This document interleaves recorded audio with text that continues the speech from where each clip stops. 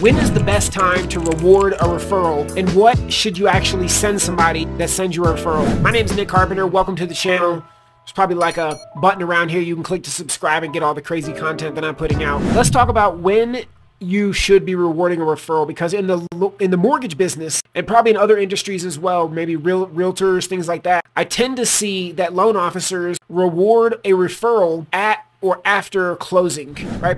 And if you think about that, when somebody sends you a referral, number one, it's the best type of customer to get is a referral where there's already some authority and trust that exists there.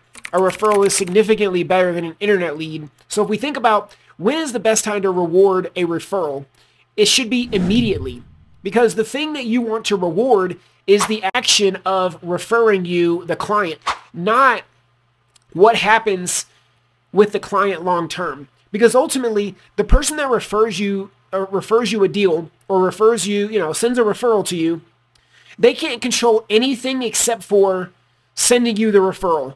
Whether the person wants to talk to you, uses you, does a mortgage application, qualifies or can't qualify, or whatever the situation is, none of that, the person that referred doesn't have any control over any of that. We want to reward the action of referring you the customer. So what you can do is, as soon as somebody refers you a deal, you send them a note card, just a little personal note. If you have note cards of your own, great. If you need them, you can go get, pretty generic cards at Dollar Tree, like 8 for $1 or something like that. And we're going to send a note card to them. Real simple note. Hey, thank you so much for thinking about me. Your referrals mean the world to me. I hope you win $1 million. Little signature, right?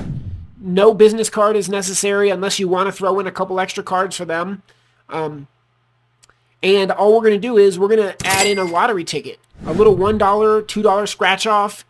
If you're keeping track of your referrals and this person has sent you a ton of referrals, maybe they're worth a few scratch offs or a $5 scratcher or $10 or $20 scratcher, whatever that looks like, right? But the truth is that you can get enough loyalty from people through just a $1 or $2 scratcher. You don't have to put a bunch of money out, especially because the truth is we don't know what's going to happen with the referral.